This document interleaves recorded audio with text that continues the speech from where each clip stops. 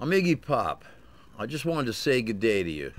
This is where it all started. This is the message that went out to journalists to let them know that Orcon was about to embark on something incredible. We set out to prove how good Orcon's broadband was by re-recording a brand new version of The Passenger, using Skype to link musicians from New Zealand to Iggy Pop in Miami, live. The day later, we sent a message to the Orcon Facebook fans. Then we put it on TV. Hey, I'm Iggy Pop.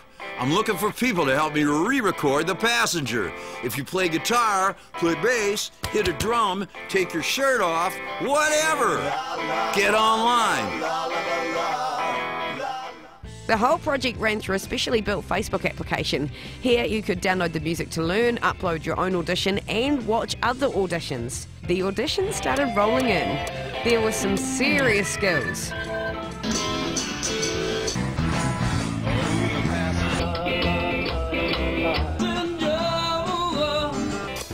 Some not so serious, and some that you just couldn't fit into categories.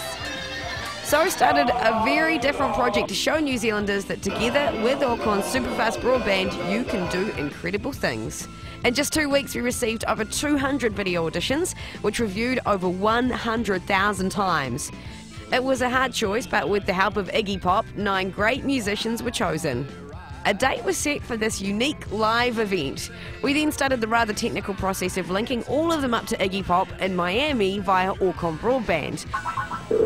Are we calling him, like, yes, on a telephone? Kind of, yeah. We won't bore you with the details, but it meant that Iggy had 9 laptops in Miami through which he could talk with our 9 Kiwis.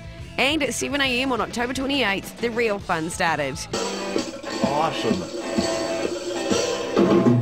Do you know this kind of music called ska? Come on, motherfucker. Ba-da-da, ba-da-da, da-da-da. Oh yeah, that was with the bow actually. Yeah, okay, that was bowed, right. Take the acid after the first take. Iggy worked with each musician to get the best out of them. That is fucking incredible. After 8 truly unique hours, we had multiple track recordings from everyone. It was a great day. With the help of Roundhead Studios, Neil Finn's place in Auckland, we started work on the final version. On the same mixing desk used by The Who and Meat Loaf, we created a truly incredible version of The Passenger. And this is how we launched it, a 1-minute 45 TV commercial. Hey Sam, would you have any objection to performing a take in your underwear? Ba-da-da. It's beautiful to watch. You're having a good time. He didn't have the socks in the audition. Socks are good. Okay, I'm ready, man.